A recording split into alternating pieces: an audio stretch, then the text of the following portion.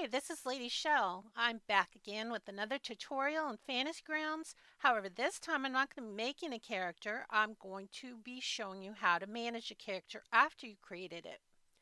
Now, if you imagine that I am on the table, which I am, I'm logged into my own game.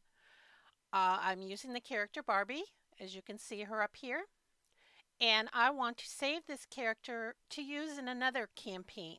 I'm going to type \save. And you can see it says character data is saved. Okay, now when I leave the table, before I leave the table, I want to know what books I used. So in this case, I know that the only books that I used to create this character was the player's handbook.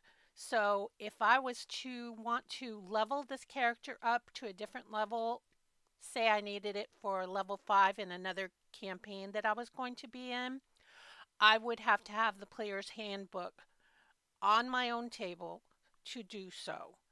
So we have our character saved. We're going to exit the table. And this is the proper way to exit the table when you're done.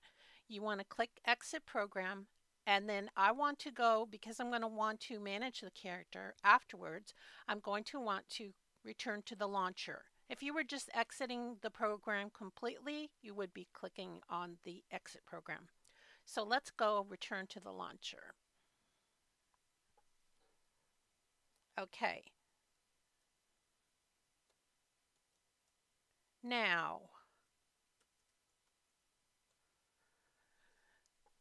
what I want to do is I want to go to Manage Characters. This was a character I created in 5e rule set, so I click that. And then you need to know the name of the campaign that it was saved under. Now, I saved it under Create Characters here. So I'm going to click on Create Characters here. Generally speaking, the people that, if you were attending a class on Fantasy Grounds College, they usually call their campaigns CC 101 or some derivative of that. But in this case, this is where I know that it's saved. So I'm going to click Start now. And then it's going to load up my own table. And you'll notice that the table looks a little differently than it did when you were on someone else's table. There'll be a few less options because you're only managing the character. Now we can click out of this. We can click characters, and there is Barbie. So as you can see, well, I don't know why it saved that, but it doesn't. It's not supposed to save the portrait. I guess it saves the token, but not the portrait. So I have my character, and I want to use her in another campaign. And you can see I can do nothing to this character. I can't make changes. I can't edit. Uh-oh, I can roll, but I can't edit. Yeah, you can't make any changes to your character in this mode. You can change your dice color, but I don't want to do that. So anyway, I'm going to want to export this character so that I can use it in another game. To do that, I will get it from character selection. I'm going to click the export character down arrow.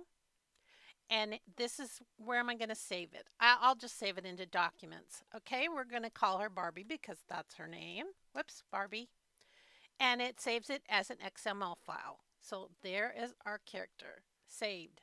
Exported character Barbie. That shows you that it was exported. So now I can take it and use it in another campaign, and that's about all I needed to tell you. So I hope that was helpful. And if you have any questions, please leave comments in the bottom of the video. And I appreciate your viewership, and I hope you will follow our Fantasy Grounds College YouTube channel. And if you have any suggestions for things that you would like me to make videos on, just leave that in the comments and I will be reading them. I thank you again. Bye-bye.